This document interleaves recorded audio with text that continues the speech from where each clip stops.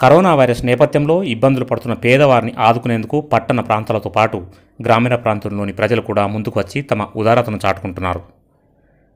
కామారెడ్డి జిల్లా బాన్సడ మండలంలోని కోనాపూర్ గ్రామంలో కొందరికి రేషన్ కార్డులు లేకపోవడంతో వారందరికీ రేషన్ బియ్యం అందలేదు. ఈ విషయంలో ఇబ్బంది పడుతున్న పేదవారి సమస్యను గుర్తించిన గ్రామస్తులు కొందరు తమకు వచ్చిన రేషన్ బియ్యాన్ని వారందరికీ పంపిణీ చేసేందుకు నిర్ణయించారు. సుమారు 5 క్వింటాలకు పైగా బియ్యాన్ని జమ చేసిన గ్రామస్తులు వాటిని నిరుపేదలకు ఎంఆర్ఓ గంగాధర్ చేతుల మీదుగా పంపిణీ చేశారు. ఈ సందర్భంగా సర్పంచ్ వెంకటరమణారావు మాట్లాడుతూ గ్రామంలో చాలామంది నిరుపేదలు ఇబ్బంది పడుతున్నారని దృష్టిలో పెట్టుకొని కొందరు ముందుకు వచ్చి వారందరికీ బియ్యాన్ని పంపిణీ చేసినట్టు పేర్కొన్నారు.